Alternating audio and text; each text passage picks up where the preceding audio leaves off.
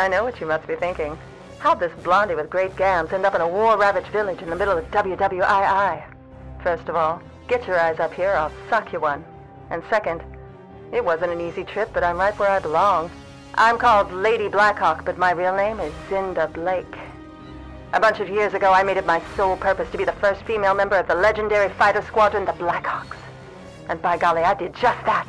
I taught myself how to fly, how to fight, and how to be the fiercest broad this side of the Rhine. As luck would have it, I got my chance to prove myself by actually rescuing the Blackhawks from danger not once, but twice. After that, they pretty much had to let me join.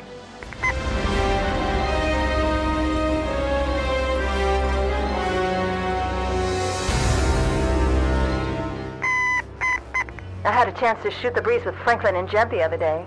Jeb was letting Sergeant Rock and Easy Company hitch a ride to Belgium, and we were talking about all the crazy stuff this war seems to have brought about. While in Africa, Jeb and his tank crew had heard stories of a battalion of jackbooted fascists looking for everything from the Ark of the Covenant to the Spear of Destiny.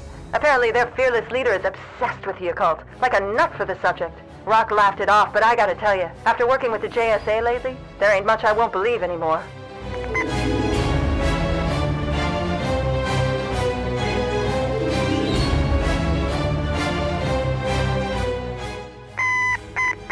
War is hell, and the people of this poor village have had it worse than most.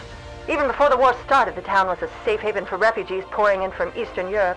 They thought the medieval walls and that great stone keep would keep them safe, and it sure did for a while. Then Baron von Savage and his shock troopers arrived, wanting the village for their own in order to control the mountain pass that lies behind it.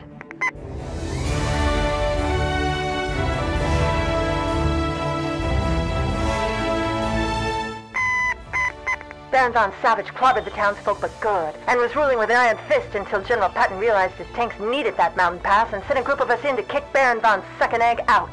With the aid of the Blackhawks and the JSA, the Allies just barely managed to take the city back, but it's been a never-ending battle ever since. But these troops are tough as nails, and we'll lick old von Savage and his futuristic fascists yet.